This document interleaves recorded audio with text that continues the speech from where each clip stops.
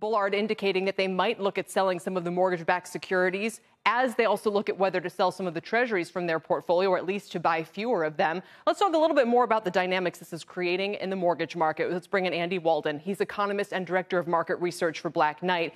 Andy, it's great to have you here. Please explain this mystery for us. What is going on in the mortgage market?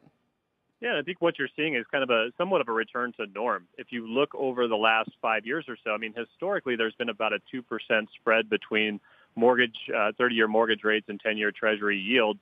With all of the bond buying or mortgage-backed security buying the Fed has been doing, it's really tightened up those spreads. And so the increased spread that we're seeing is likely in response to kind of the expectation of a somewhat return to more of a normal market.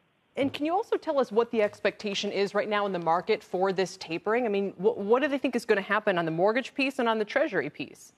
Yeah, and I think that's really what the market's trying to understand and kind of figure out. We're kind of in a phase where we're talking about it right now, and so I don't think there's a set plan in place. And so I think the market's trying to determine and make expectations for where that may go, and it's simply an unknown at this point. So if you're saying we're kind of going back to normalcy here in terms of the spread between the 10-year yield and the mortgage rate, I guess the question is, what does that mean for the housing market? If we've enjoyed a period where that spread was lower than normal, so mortgage rates are kind of lower than normal with everything going on in the 10-year, does that mean that we should expect to see rates edging higher now, even though the 10-year has slumped this week?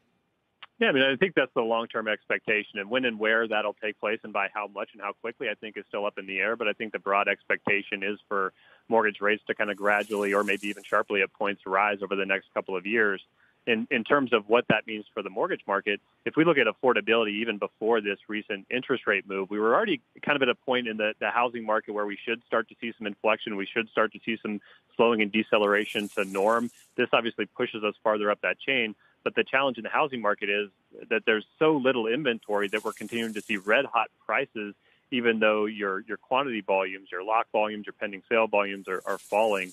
And so we're kind of seeing a dynamic where the housing market continues to rise faster than it should, even in a rising rate environment, because there's no inventory out there.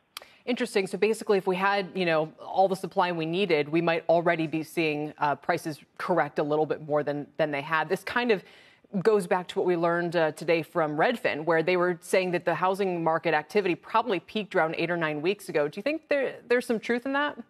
Well, I think there's two different things to look at. One is quantities, right? So if you're looking at application volumes or Optimal Blue rate lock volumes on purchase lending or pending sale volumes, I think those could trend in a different direction than prices. Simply because we're in an environment where we have 60% lower inventory than we should have. We continue to see new inflow of inventory run at 25% lower than it should be, and you can only sell what you're listing. So we could see quantities fall, applications fall, pending sales fall. At the same time, home prices continue to rise. That's so fascinating. So, sort of spin this story forward a year or so, Andy, where are we in terms of housing market conditions, do you think? Well, I think that's really the question and the concern for the market, right? The question is, what happens to affordability? We know that we're relatively level now. We're kind of at a point where we should be slowing, but it's not overly concerning. Where are we at if home prices continue to rise like they are, and then we start to see some tapering and we see some sharp movement in 30-year rates? I think that really starts to put pressure on the housing market. So I don't think it's a known, but there's certainly a concern there of how that could play out over the next 12 months. Shepard Smith here. Thanks for watching CNBC on YouTube.